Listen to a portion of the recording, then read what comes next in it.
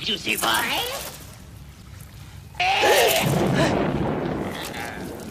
Who brings this tender morsel? Perseus, son of Zeus. So fresh. What Perseus throws a little nibble. Flesh of a god. Flesh of a god. Which? Easy. Stalemate, ladies. Take your army to the haunted forest and bring me that girl and her dog. Do what you like with the others, but I want her alive and unharmed. They'll give you no trouble, I promise you that.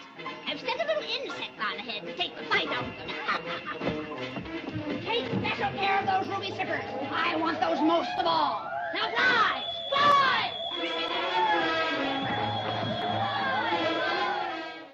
You might have surmised from some of my other videos that witches, wicked or otherwise, are the kind of things that tend to turn up in games that I DM. And part and parcel with witches come hags.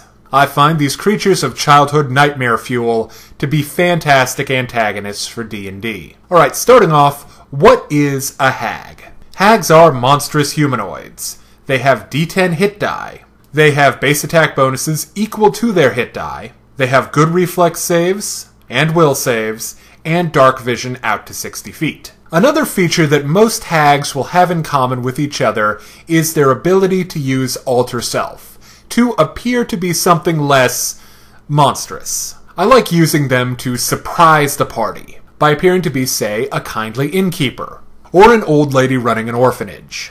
Alright, now let's look at some specific hag varieties. I want to start with the most iconic, the green hag.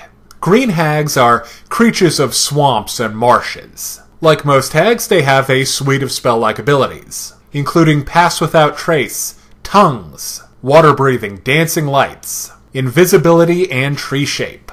A green hag's melee attacks cause strength damage, so that's another thing to be aware of about them. Up next, we have the most monstrous breed of hag, the Annis hag. They're also known as iron hags, and I think that name sounds pretty cool. They tend to live in cold, marshy environments.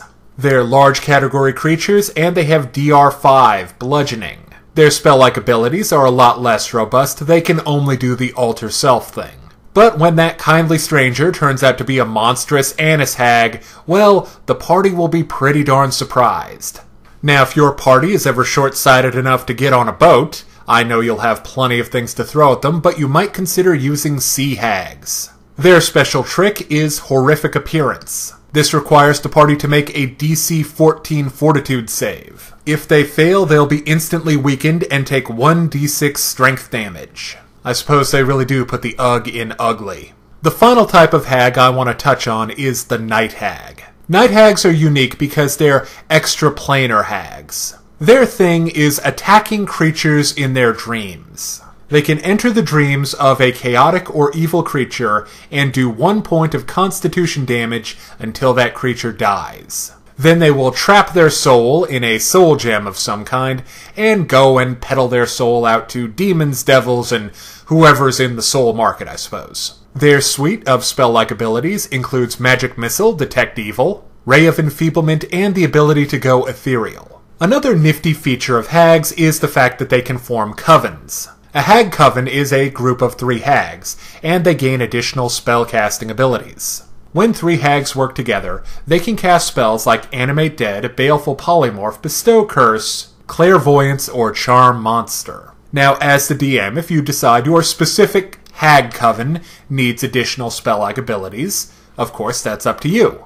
Another thing hag covens might do are create magical items that the party can then loot. They're also known for creating a specific magic item called a hag's eye. This appears to be a normal semi-precious stone, but it's actually a looking glass for the hag to spy on people with.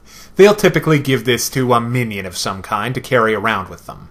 And that leads me to the final point I wanted to make about hags, the fact that they will tend to work with other creatures, including trolls, ogres, and humanoids.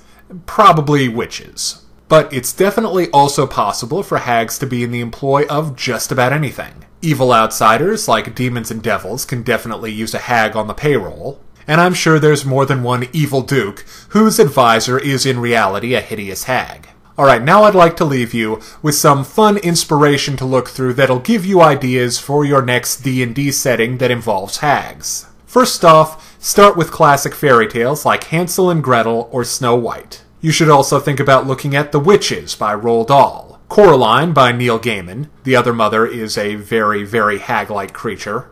Then there's Dreams in the Witch House by H.P. Lovecraft. There's a lot of interesting stuff about brujas, who are Mexican witches. If you fancy something a little more Japanese, Kuchisake Anna, or the Slit-Mouthed Woman, is kind of a hag-like creature. And of course, don't forget The Wizard of Oz. Now, if you're interested in more character builds, class analysis, and strategy guides about D&D and Pathfinder, check out D6 Damage right here on YouTube. Thank you for watching.